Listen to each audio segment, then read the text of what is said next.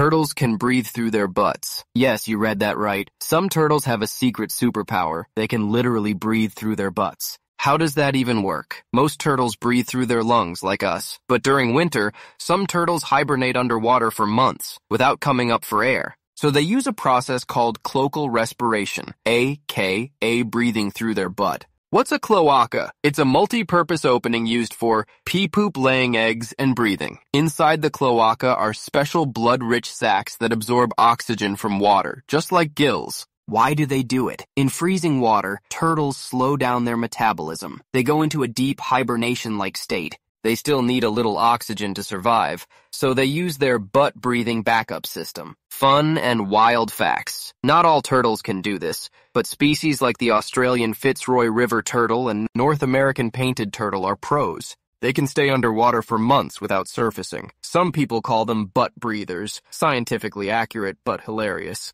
So next time someone calls you lazy, just say, "At least I don't have to breathe through my butt like a turtle." Nature is weird, and we love it.